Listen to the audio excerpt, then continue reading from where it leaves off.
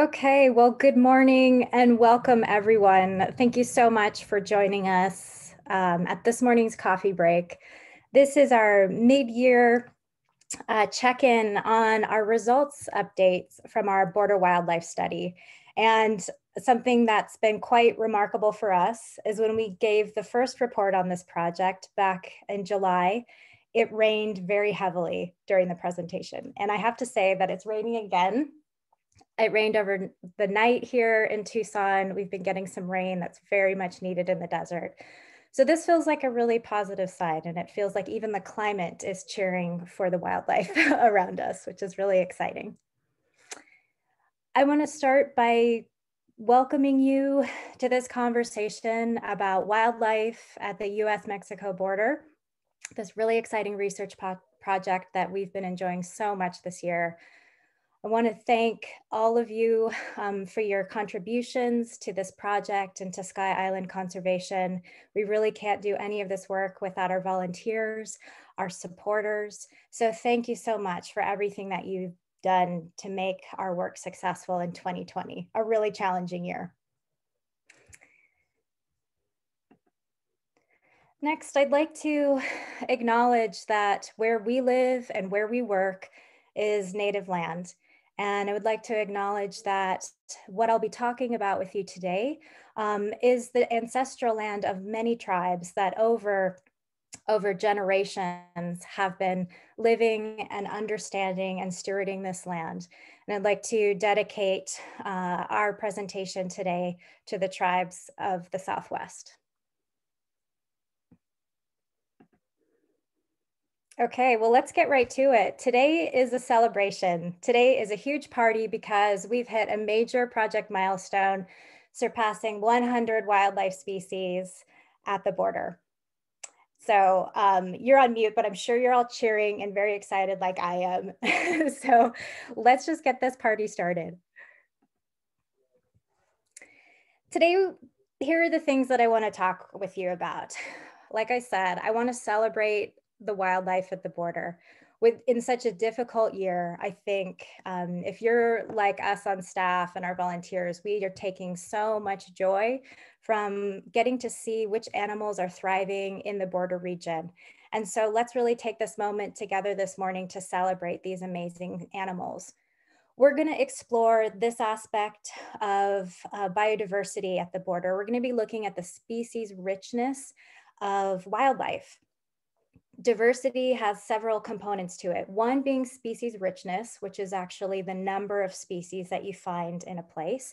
The other aspect has to do with abundance, how many individuals of each species you see. Our study that we're going to talk about today focuses on the richness side, which species assemble together in this community. And our methods are not able to adequately address the abundance side, though we are seeing some interesting patterns in how active different species are in this region, and we'll talk about that. We're going to talk about who loves the oak woodlands. We're also going to talk about who enjoys the night the most, and then we'll end with where we go from here with this project. Okay, so let's transport ourselves now down to the border region. And before we jump into the celebration of wildlife diversity in this area, I want to set the context for why we're doing this project in the first place. Earlier this year, many environmental laws were waived along the US-Mexico border in Southeast Arizona and other places along the southern border of the United States to facilitate and accelerate the pace of border wall construction. We were very concerned about the wildlife corridors south of Tucson and what would happen if border wall construction did completely close them off. So we felt there was a race against time to document the wildlife community in this place so that we could understand fundamentally which species are here, so we could set a baseline for what the wildlife community is prior to border wall construction, and then be able to use those data to guide conservation efforts to help manage these species during a massive period of change as the border wall is constructed. This year, the border wall construction began on the eastern side of our study zone. So I want to share this with you because we identified this place along the border as being higher elevation, more rugged, wild, open wildlife habitat in the Sky Island region. And what you're looking at here in the top is the western slopes of the Huachuca Mountain foothills, what the border road looked like with the border barrier that's been there for many, many years, going up the slope towards the Montezuma Pass, which is above Coronado Memorial. This is what it looked like in July when we got word that construction would be starting in the Huachuca Mountains, extending the existing border wall that was put in the 1990s westward over the Huachuca Mountain foothills onto Coronado National Forest. Just within a month, they had begun to grade a road going up through, up onto this slope. And this is what it looks like now, with much more carving into the Huachuca Mountains. So this is a context for what our study is designed. We really are trying to understand, first of all, prior to this construction, and our study began in March, in the spring, what the wildlife community is prior to construction. Now we're in the period of the study where we are beginning to observe what happens to the wildlife community as construction marches across the study site. And next year will be very telling for us in terms of what happens with continued construction, and we'll continue to document impacts on the wildlife community into next year. So I'm going to play a short video to give you a flavor of what it's like down on the border and how the study site has been changing in recent months as this border wall construction has started. This field trip down to where we're conducting our border wildlife study was really different. We drove about 70 miles southeast of Tucson to where the Huachuca Mountains cross the US-Mexico border.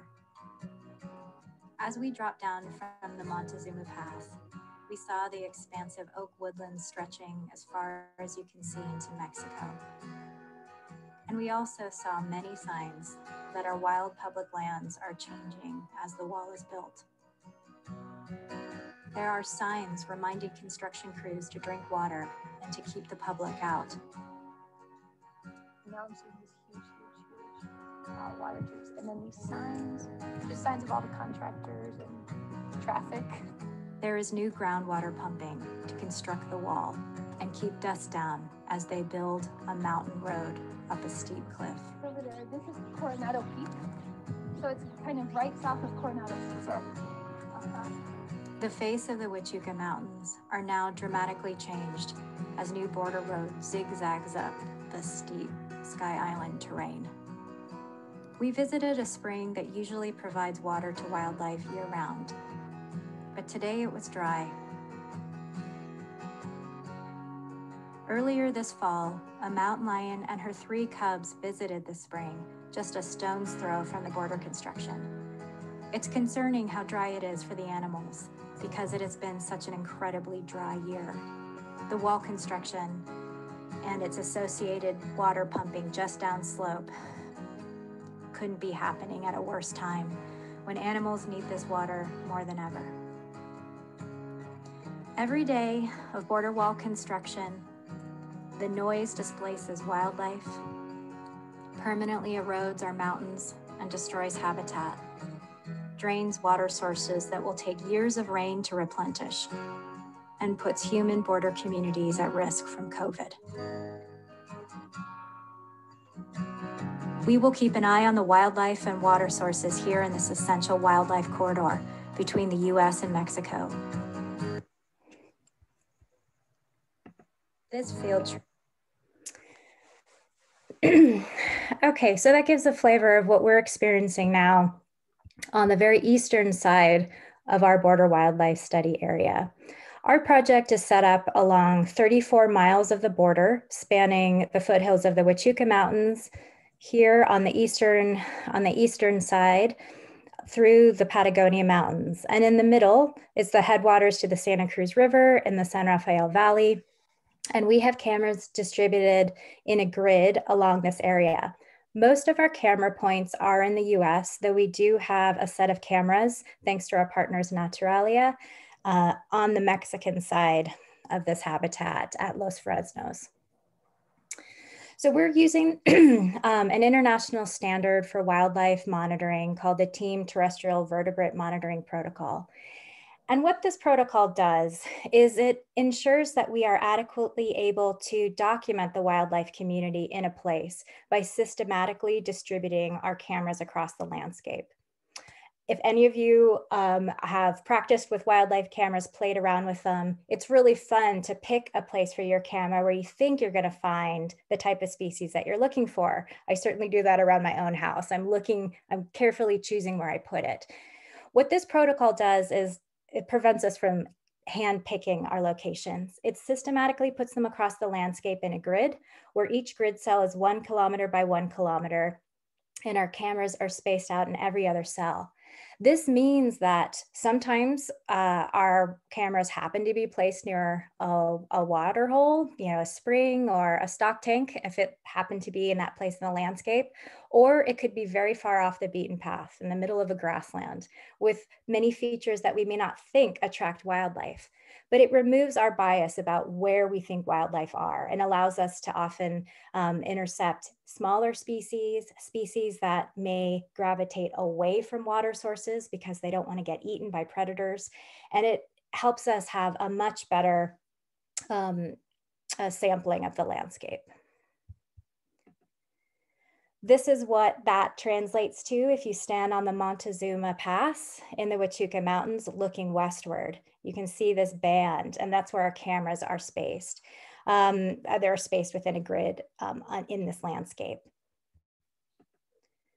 In the grassland, they're mounted on rebar, where when we're in the Madrian evergreen oak woodland, we have our cameras mounted to the closest tree, and they're often quite camouflaged.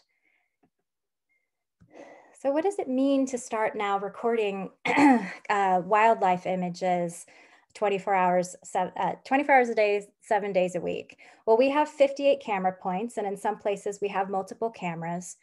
And these cameras have been operational since the beginning of March 9th is when the study officially started. In that time, we've captured more than 2 million photographs. And I can tell you from talking with everyone who's used these cameras over the years, one of the biggest frustration is getting false triggers when a camera trips because it senses vegetation moving as opposed to an animal moving through the field of view. So many of those millions were actually not wildlife detections. But when they were filtered through, and thank you to our wildlife specialist, Megan Bethel, for doing an incredible job getting through 2 million photographs since March so that we can share these results with you today. And that filters down to 12,000 wildlife images. Now, sometimes an animal will walk by a camera and decide it's a pretty good place for a nap, or it'll hang out and eat for a little bit. So not every single one of those wildlife images we would consider an independent detection. So we filter our wildlife images one step further and only count a species detection if it's spaced 30 minutes apart from the last detection at that camera of the same species. So if you had a white-tailed deer come in front of the camera and it took 7 pictures of it over a time span of 15 minutes, we would only count one of those as an actual detection. Once that filtering has been done, over the study period of the last just over 6 months, we had 6,300 independent wildlife detections. Okay, now we're just diving into the party part. We're going to talk about all of the amazing things we've learned about these species. And so we're going to begin with looking at who's been active in front of our cameras. Which species have we detected?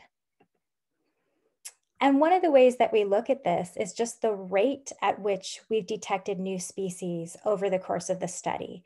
And a curve like this is called a species accumulation curve, but it's really just how quickly we have detected new species over time. So on the y-axis is the number of species detected. And like I mentioned at the beginning, we've hit this 100 species milestone, which is really exciting for us. On the x-axis, we have the day of the study. So on day 1, very few species had been detected. But in the first days of the study, and this is very common in studies like this, many species are detected, and you see a really rapid increase and who is showing up on the cameras. We did not know what the shape of this curve was going to be when we started the project. We'd had a couple separate cameras out in this region previously. One camera that is located on a water source, so that's a very active place to detect species, had been out for a year and only reached the 25 species limit. So that tells us that there's really a lot of power in having a camera array like we have. Having the density of cameras spread across the landscape, across many habitats, has helped us detect so many more species. We're watching this curve to understand when we've detected a majority of the species in our landscape. And that helps us have a pretty good sense that we have a baseline for the wildlife community prior to wall construction. So as you can see, once we got past 100 days, the number of species slowed down in terms of how quickly we were detecting new ones, but it has continued to go up. And so we will be watching as the season shifts yet again into winter, and we analyze those data and get into spring again, what other species we detect. I think one of the things that's really important to recognize is we have detected already a majority of the species in this place, but it takes time to see the rare ones. So we're patient, and we're going to continue to look with earnest every time we get a new batch of photographs in to see which new species are showing up. A couple of our favorites of the new set. I think when we talked about this in July, we were at 57 species. So we've jumped up by quite a bit. We were really thrilled to see the North American porcupine pop up. The first time, the first photograph was from the rear of the animal, and we thought, oh, that's gotta be a porcupine, but is it? But soon as we kept analyzing photos, we saw more. Porcupines are fairly uncommon in Arizona, but they can live in many different habitats. We're so excited to see this one. Its main predator is the mountain lion. We have mountain lion in the region. So it's really interesting. It's going to be interesting to see where we continue to see porcupine pop up. We've seen them now in multiple locations across the study. We have the Mexican subspecies of the Virginia opossum. We're also very excited to see this one. This is very distinct from the opossum that we have in the eastern United States. It's notable in its coloration. So it has a much darker base to its tail, darker head and feet, and this is the very northern end of its range. There's some, by coordinating with other groups that have detected the opossum in our region, we know that this is the northern end range, but it seems like it might be pushing a little bit northwards. So we're really interested to see how many more detections we get and where else they're being observed in the region. This is the exact opposite of the porcupine, where the porcupine is really, we're at the southern end of its range along the border here. The western spotted skunk. It's the smallest skunk of the 4 skunks we have in the region. It has a really beautiful coloration on its coat. And I think the most important thing I wanted to share about it is that our wildlife specialist deems this a very cute skunk, and I concur. We have 2 migratory bird species that are new. The broad-billed hummingbird that migrates up seasonally during the summer, and also a blue grosbeak, which is really beautiful. And this bird was fun. This bird was observed here in the San Rafael Valley, and this was the camera site that earlier in the summer burned, and the grass burned in this area. It's been really fun for us to see all of the wildlife returning to this area where a grassland fire happened from a lightning strike. And then I just love this photograph of a juvenile great horned owl. Sometimes these animals, especially the birds, seem to really show off for the cameras, and we were really excited to see this one. We can tell that this one is a juvenile because it still has some of the downy feathers poking out around its face. Okay, please don't feel like you need to read the x-axis. This is a list of the species that we've detected in the project so far. And the bars that are going up are letting us know the number of independent observations that we've had over the course of the study. So if an animal of a particular species was seen more often on our cameras, it has a much higher bar. Well, the big winner here definitely is the white-tailed deer. Here it is being pretty excited to be the number one most common species that we've detected with 1,600 detections over the course of the study. But it by far has been so common that we're gonna show you a graph now that takes white-tailed deer out so we can see in more detail how often we're seeing other species. Okay, so this is the same curve. We've just cut off the bar for the white-tailed deer. And I just want to share with you the variety of the other most common species, the top 10 species that we've been seeing on our cameras. The second most common is the Mexican jay. Number 3 have been deer mice. We've seen a lot of deer mice, especially for cameras if it had a raised platform like a fallen log or something right in front of the camera. Number 4, the desert cottontail. Love this photo of it leaping. Number 5 was coyote. Very common species across our study site in different types of habitat. It was really exciting to see that. Followed closely by another canine, the gray fox. Javelina came in at number 7. And mule deer, number 8. The Cassin's kingbird was also incredibly common, which was exciting to see. And it's been fun to see the action shots of these birds in flight in front of our cameras. And then number 10, one of my personal favorites, the hooded skunk. They have the most beautiful, dramatic tails, really furry tails. So it's been fun to see them.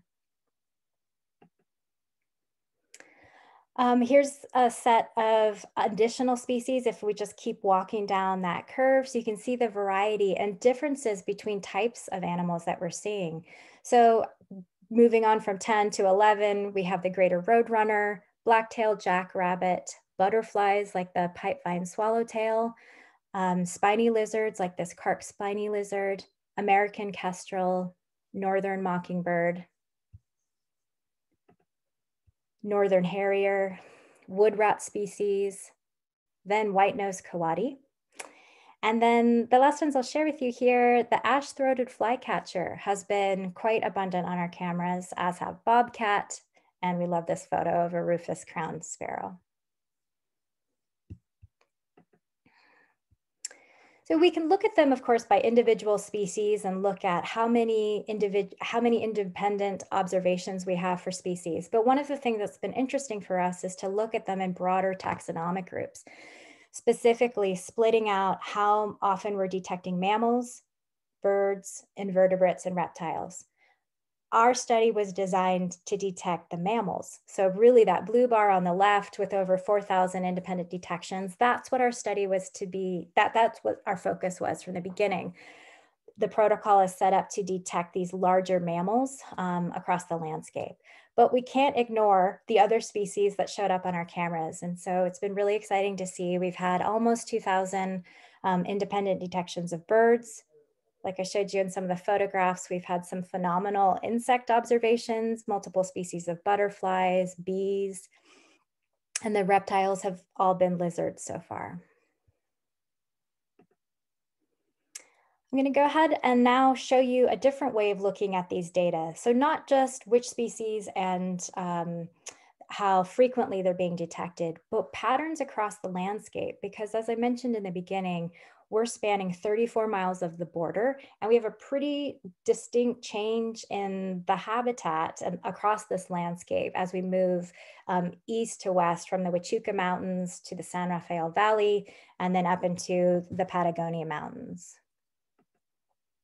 So this just illustrates more specifically how we're thinking about our study zones. So on the western side, we have cameras distributed in the Patagonia Mountains within 3 kilometers of the border.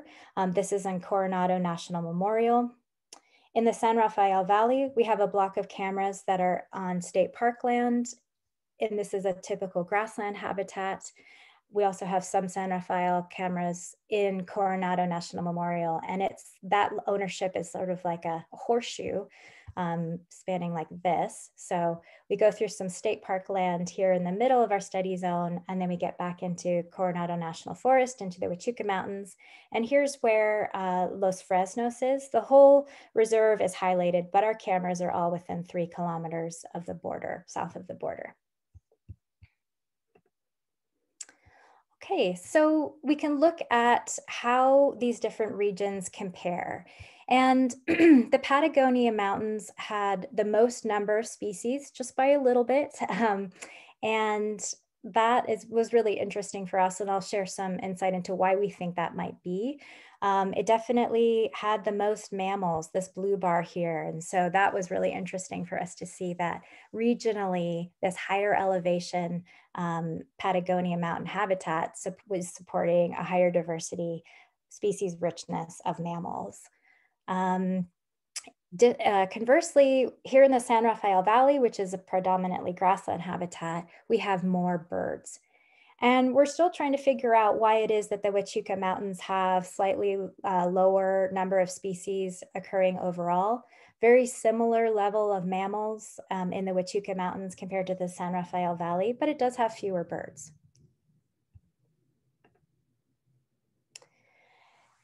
If we switch gears from thinking about the number of species in the last graph to this one, this is showing us how many independent observations of wildlife we had. So this is bulking together all the different taxonomic groups. So each bar represents a combination of mammals, birds, invertebrates, and reptiles. And this just shows that not only do we have more species in the Patagonia Mountains, but we also had the most detections of wildlife. So it's tempting to say, oh, there's more animals there. It's possible that there are more animals in the Patagonia Mountains. It may also be that, that the animals that are there are more active in front of our cameras, so we do get more detections of them. But like I said at the beginning, our study isn't able to actually measure the abundance of species with this camera method.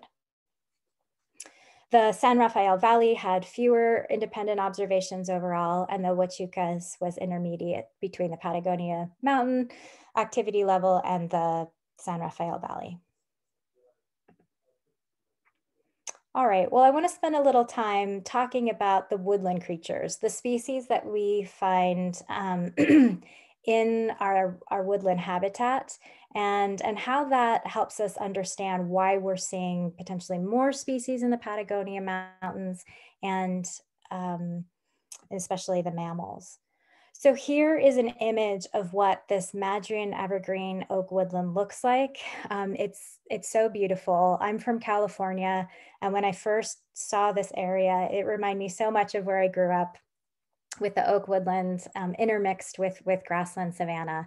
It's truly gorgeous. This is a view from the Patagonia Mountains looking across the border. You probably can't see it. It's a really faint line. This is the border barrier that's there right now. And so what you're looking at this mountain in the distance is in Mexico, and the Patagonia's transition into the San Antonio mountain range in Mexico, but they're very well connected. And this is nice higher elevation habitat that spans the border. So one of the things that we're looking at is what is the percent canopy cover difference for each of our camera sites, and then rolled up together for each zone of our study. And so again, west to east is the x-axis from the Patagonia Mountains over to the Huachucas, and the y-axis is the mean percent canopy cover. So the higher the bar in this case shows that there's more canopy cover spanning the area. It means more trees. That means there's more shelter potentially for animals, more cover, and it seems to be attracting a different set of species when you have higher canopy cover. Another way to look at this is just the number of mammal species that we're detecting across that range in canopy cover. So each dot that you're seeing is a separate camera point in our study. And you can see that as canopy cover increases, once it's getting above 20% towards 30%, we're seeing a higher number of mammal species. More types of mammals are assembling together in that type of habitat. with more tree cover. So now we'll just look at some fun videos of wildlife that we've recorded enjoying this beautiful oak woodland. These are whitetail deer. We've got 3 bucks.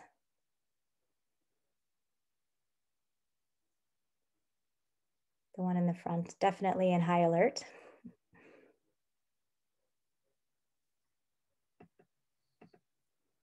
Okay, this is going to be really cute, so prepare yourself. This is a stampede of a troop of white-nosed coati. The females raised their young together.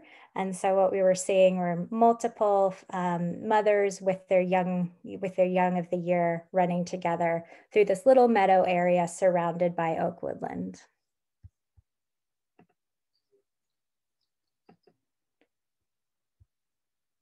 And here's a gray fox family.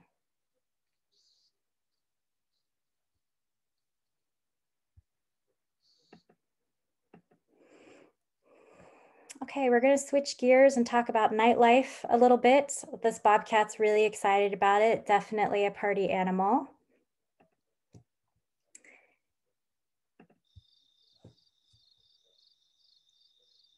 There goes a bobcat, sadly not wearing a party hat, but stalking through the night. This one's very quick, so before I press play, this is a western spotted skunk hopping along through a little ravine, which is really fun to watch. Do it one more time. Okay, and then javelina, also known as collared peccary.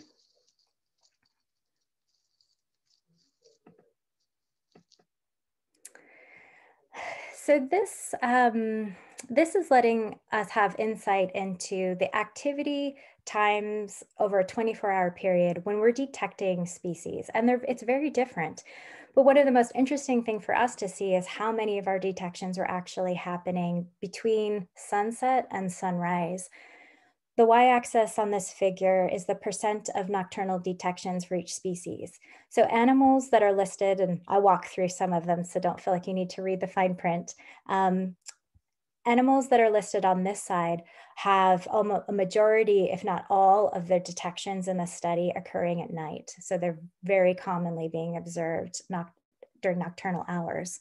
And as the graph moves this way, other species, then we get to the cohort of animals that are only observed during daylight hours between sunrise and sunset. So this is interesting insight into the wildlife community that we're monitoring. It's very interesting to see which species are only occurring at night. These are ones that are more sensitive to perhaps potentially to heat. Maybe their prey sources are out during the night. And it means they're going to be sensitive to things like light pollution.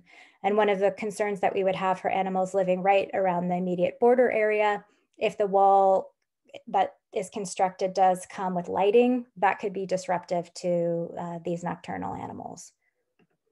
So let's focus strictly on the mammals here, and you can see in a little bit more detail which species were solely solely observed at night. Now, we had 30 species total that were mammals so far, and 15 of them were only observed at night. And then there are majority of the others were some at least partially active at night, which is really interesting. And at least half of those that were seen both at night and during the day, they still were a majority at night. So the nighttime is a really important period of activity for these species. So just to highlight a few examples, ringtail hasn't been seen a lot on our cameras, but the observations we have are only at night.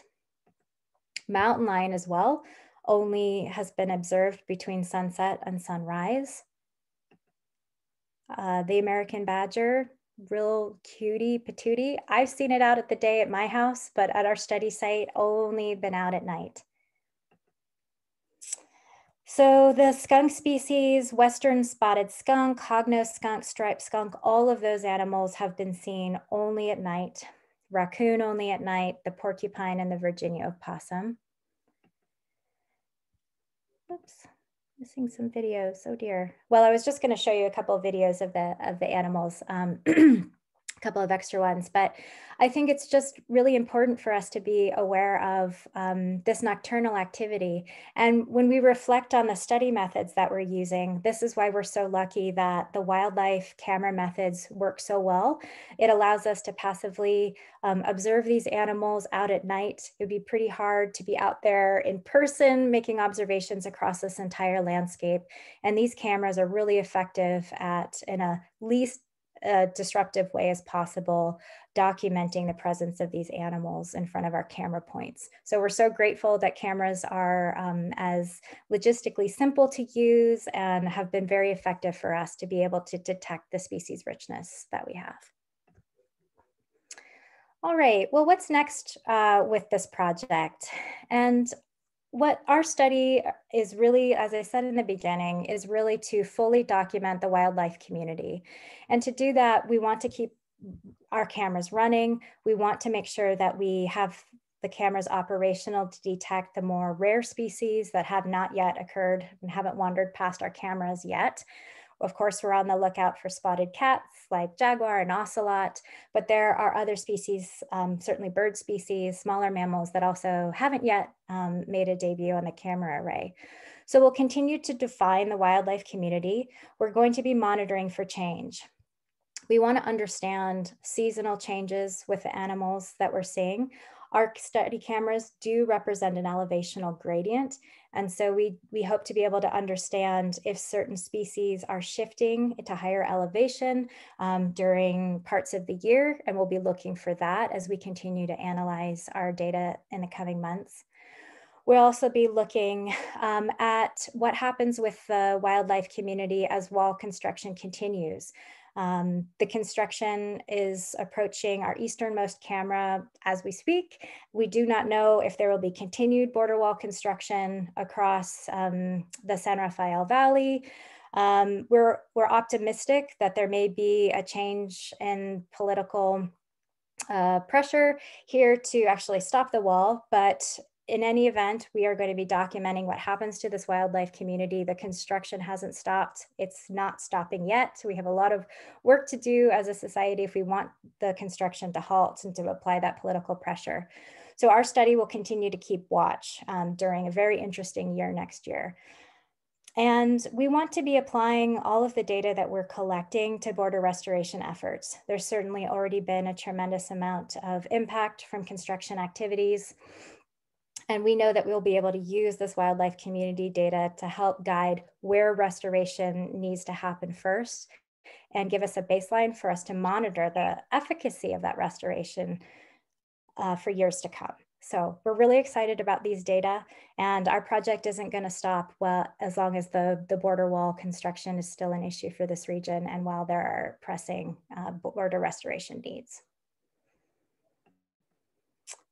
I want to invite you to join this effort.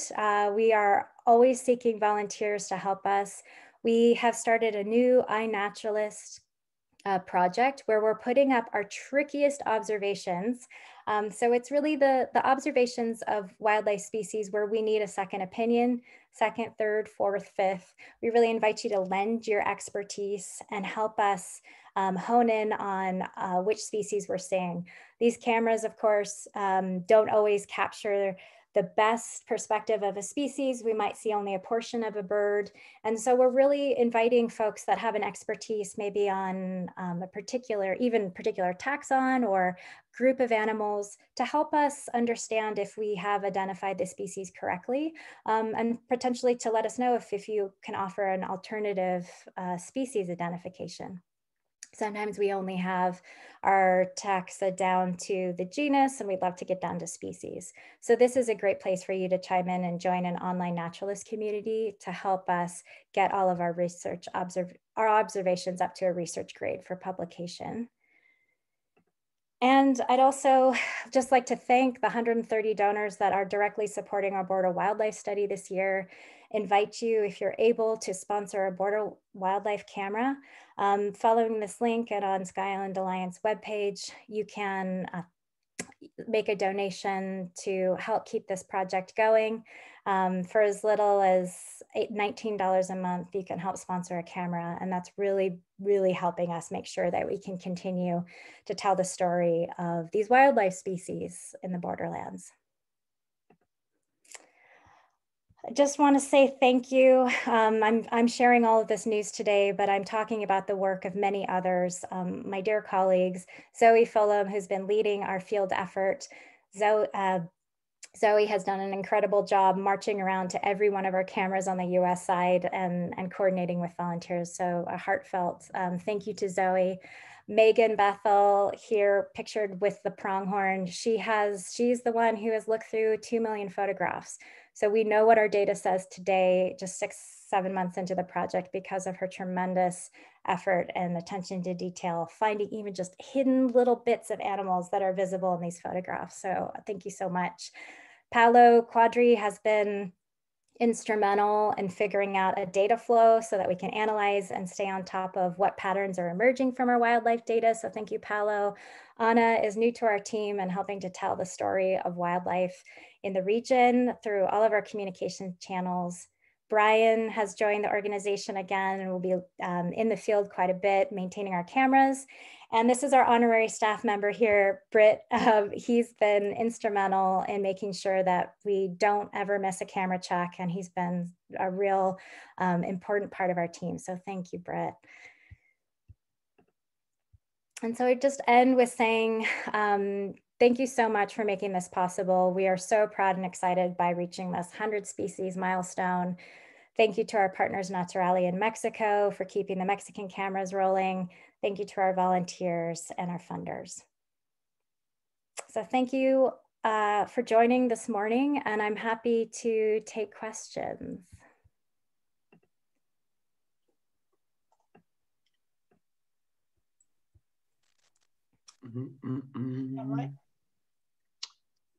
Emily?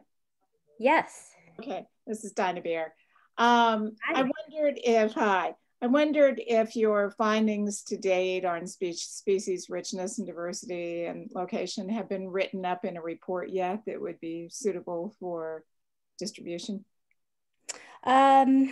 We're in the process of that. We did update our website, so we do have results that I've shared with you this morning, some of those up on our website.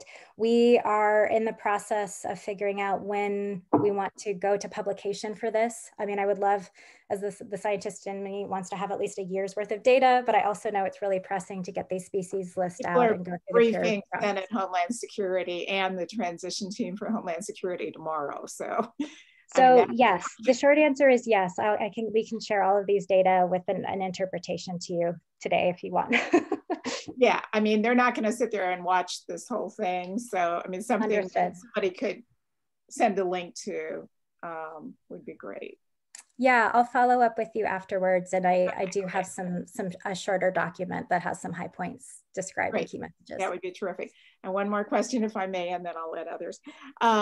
My understanding is the Coronado wall, is the wall in the Coronado National Memorial is pretty much complete now. I don't think the lights are on yet, but the wall is there. And I wondered if your cameras had caught any reactions of wildlife to the wall and the locations where the wall is already up. Sure. Well, Coronado National Memorial is just over the Montezuma Ridge so it's just outside of where our actual cameras are. Our cameras are on the western slopes of the Huachuca Mountains, so very close. And the wall is being extended over into this area. Where the data that we've been able to analyze to date is up through September, the beginning of October, and that's when a lot of heavy construction was actually happening. So we're right on the cusp of being able to see if there's an impact there in the next few weeks as we pour through the most recent photographs. I think we'll have more insight on that.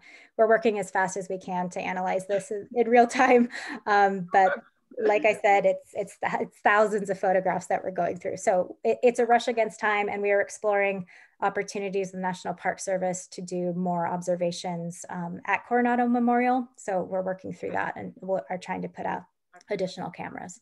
Great, thank you very much. Great project.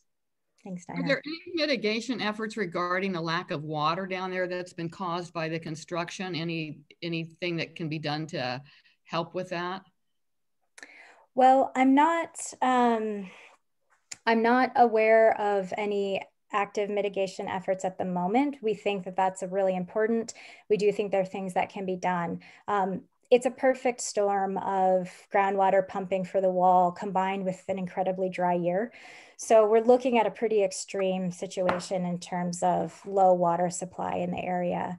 There are many techniques that have been shown in Sonora and in the Southwest that can be effective with helping with water infiltration to help catch as much of the water, get it to infiltrate back in and try to refeed our springs again in this area.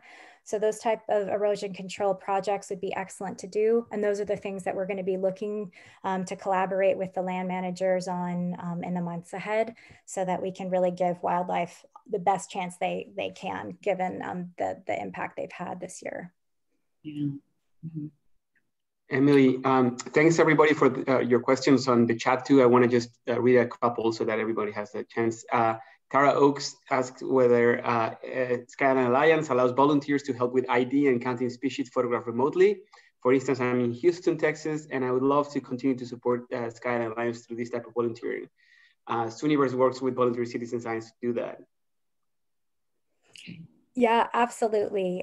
So we have a couple of ways to do that. If you are really detail oriented and want to look through raw photographs, you can contact us and we can set you up with a set of photographs to analyze if you don't mind sorting blanks. But mostly what we're asking people to do is go ahead and look at our photographs that we've already identified as and filtered as wildlife detections, and helping us to offer a species ID, confirm or deny the first identification that's been given.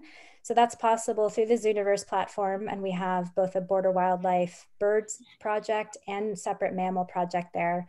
And we're encouraging folks, because it's so user-friendly, to join the iNaturalist community and go to that webpage to look at the species that have been a little bit trickier, where we're getting some conflicting identifications. Thanks. Taylor Johnson, did you imagine the process of taking the wall down would have more problematic impacts to wildlife than actually taking it down? So would restoration leaving it up? Sorry, yeah. Oh, so would restoration be more damaging than construction? I don't see how that could be possible. One of the things that we've been very excited by is that once you reconnect habitats, and nature can rewild relatively quickly. The damage that's been done from border wall construction and the associated infrastructure, some of it cannot be repaired. The damage that's been done to Native American lands, their sacred sites, those cultural features may be gone forever, which is absolutely tragic. From an ecological perspective, there's many things we can do to heal the land. And soon as a gap is opened up in an area that's been walled, animals can begin to move through once again. What we need to be looking for is maintaining the largest open spaces without border infrastructure as possible. There's a lot of talk of, well, would just small openings be enough for animals to cross? From what we've learned from an analogous wildlife crossing set of research in terms of when animals are willing to cross roads, either using wildlife overcrossings or go through culverts, those are very scary and unusual for animals, and it can often repel them. Sometimes animals really have to work up the courage. They have to be taught to use those crossings. So I think any openings is better than none, but we really need to be looking for maintaining the biggest possible openings as possible to let a majority of the species be able to naturally move through the landscape as they have for millennia. Yeah, I'm Emily Matias. I'm a broadband leader with the Great Old Broads in the Phoenix area. And we've got lots of volunteers who would be interested in this kind of thing. Particularly, we're interested in if your research has shown specific areas in the wall that maybe if we are going to be able to take it down, what are some of these areas that would be the best to start with, at least for the wildlife corridors? Where does your research have information on some areas in specifically where it's better to start doing that?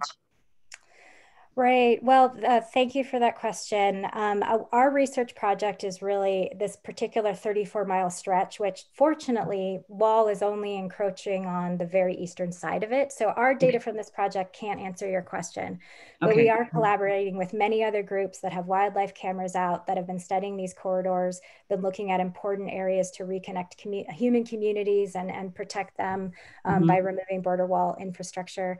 I don't know, Dinah, do you want to jump in and say a little bit more about that process? Yeah, there's a lot of work being done to identify criteria in the Border Coalition, criteria for places that should be prioritized in terms of removing wall. And then the effort will be to match those criteria to particular places. But I would just say here in Arizona, obviously Quito Baquito gets a lot of attention as being the only permanent water in the Western Sonoran Desert in the United States. And then obviously San Bernardino National Wildlife Refuge and Guadalupe Canyon is going on right now, and some of the areas in the Coronado. But yeah, there's a lot of work going on that. I don't think it's going to happen right away. First, we have to stop Congress from appropriating almost $2 billion more in the next week for border wall, and then get the contracts terminated before we get it down. All right.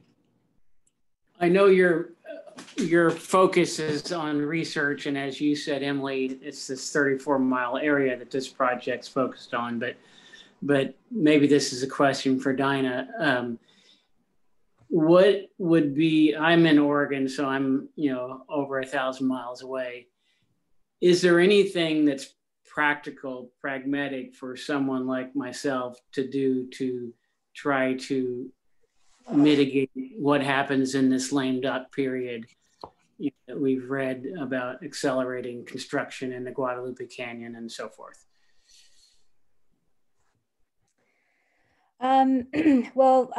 As Dinah mentioned, one of the most important things that we can be doing at the moment is preventing more funding of the wall.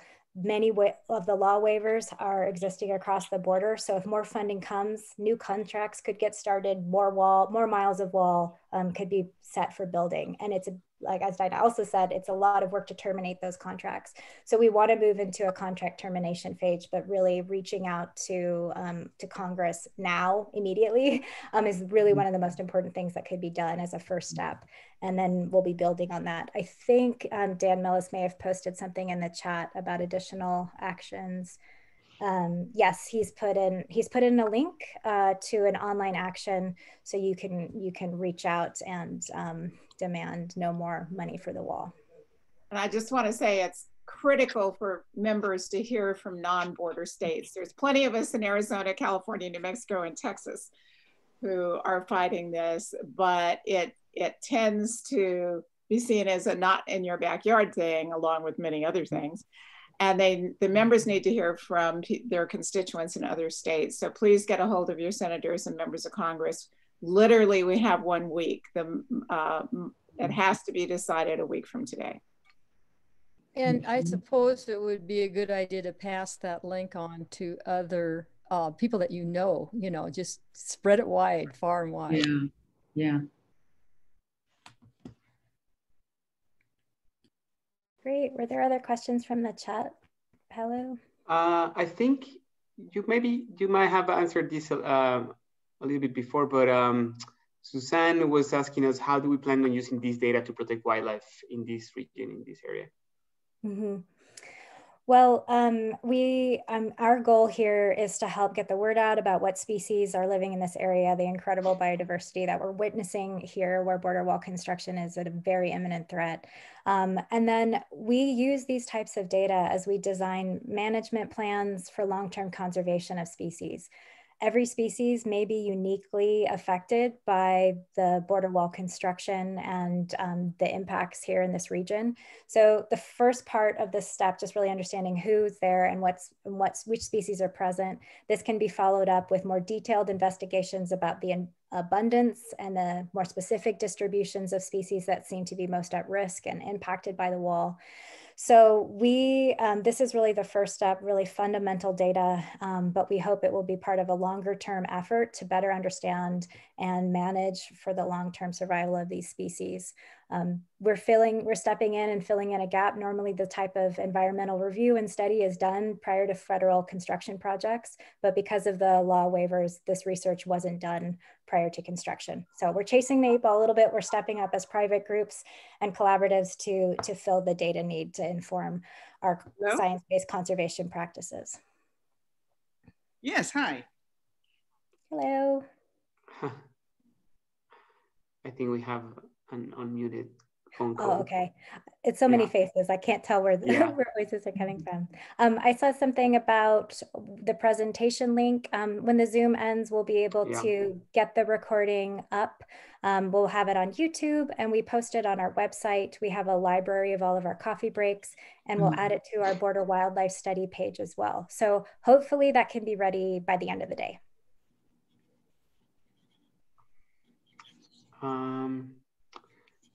Yeah, I don't think, Paula Redinger, she was asking, am I correct that direct contacts are more effective than just signing petitions? Can someone repeat was this week deadline was? Sorry, I don't know, Paula, if you want to clarify your question or if someone. Yeah, the week deadline refers to Congress having to pass appropriations to keep the government funded. That was set to expire today at midnight because they couldn't make a decision. They extended it for 1 week. The border wall has been characterized as one of the major issues. And the only figure that's in the bill right now is $1.96 billion more for border wall construction. So right now it's either 0 from the House or almost $2 billion from the Senate. And that is disastrous. So we need no more border wall funding. And we need mitigation money. There's $75 million, which is a drop in the bucket, but there is $75 million in the House bill for mitigation. We certainly need that passed, but no border wall funding. Thank you, Dinah, and thank you for all you're doing to lead this effort. And yeah, I think that's pretty much it, Emily. I don't know if anyone else has another question or comment, but we're all close to 10:30. Okay, well, thank you so much for joining. Please stay tuned for more information about this project and what's happening in the borderlands. And don't forget to join us next week for our coffee break. It's going to be another parade of wildlife. We're going to be looking at all of the best photos from our other wildlife project, Photo Fauna, and you will be able to vote live and pick the winners wildlife photos. So just be prepared for a lot of really cool wildlife photos next week. That'll be Thursday at 9:30 and a Zoom registration link. We can probably paste that in the chat before we end as well. So I hope to see you next week, and please be in touch with us if you have more questions about the project or want to get involved. Thank you all and have a wonderful rest of your week. Enjoy the rain if you're getting rain. Thank you. Bye all, thank you. Bye. Thank you.